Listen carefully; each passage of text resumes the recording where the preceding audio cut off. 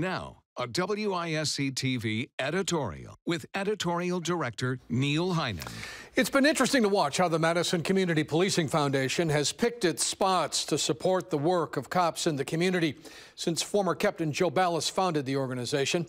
Its investments in things like basketball hoops and projectors and screens for neighborhood movies have been modest but effective. But this past weekend, the MCPF may have had its biggest impact yet on the health of our city.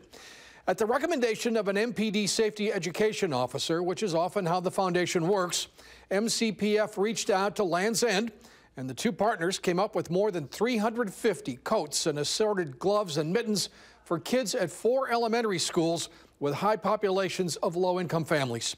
They called it the Stay Warm Project, and it was just that.